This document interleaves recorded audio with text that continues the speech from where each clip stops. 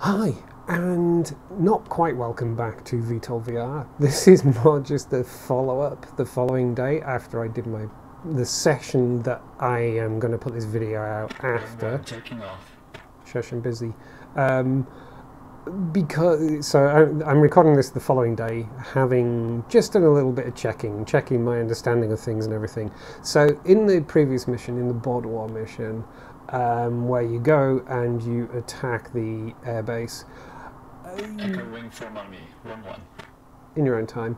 The whole point of the mission is you turn up and the primary thing is to take out the aircraft that are taking off, take out the AWACS, that kind of thing. So I had assumed, and probably the way I would have actually set up the aircraft would be to, I don't know, have more than 2 sidewinders on there, or whatever's down there. I think I would have had some kind of radar guided anti-aircraft missile. I will re-emphasize that I'm not good at these kinds of things. I don't really understand combat flight sims that well. I'm not that steeped in the background of it or anything like that. But I'd assumed that because we're being sent primarily to take out aircraft that would probably be in the air, that most of the missiles that are on this thing would be for taking out aircraft. However, where is it? So I've got an AIM-9 sidewinders, as I understand it, and then I got these AGM-65s, which I'd assumed were, because they're not sidewinders, I'd just assumed that they were, you know, radar-guided anti-aircraft things. Because I've got the Hydras, so they're good for taking, because there's a couple of tents or whatever that we're supposed to take out in the mission. So I'd assumed that, you know, the Hydras were intended for that.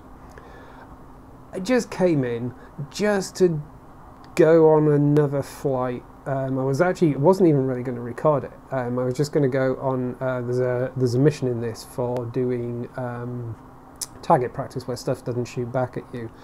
And I was going to load up on the kinds of missiles that I seem to be having a problem with, even though I'd actually used them before and managed to use them successfully. I couldn't figure it out. And then I realized AGM is not air or air, right? It's ground stuff.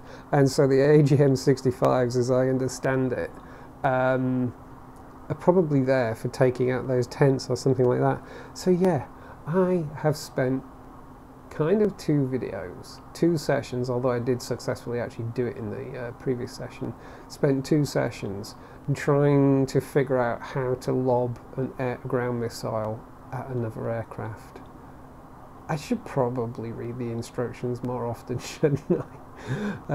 But anyway, yeah, having come in here and having double checked, I felt I just probably need to actually record something that I can put out sort of with or straight after that video that is just me admitting to my idiocy. So from this little catch-up, follow-on explanation of what the hell is going on, and let's say today I learned from this little session to do that. Thank you very much for watching, and goodbye.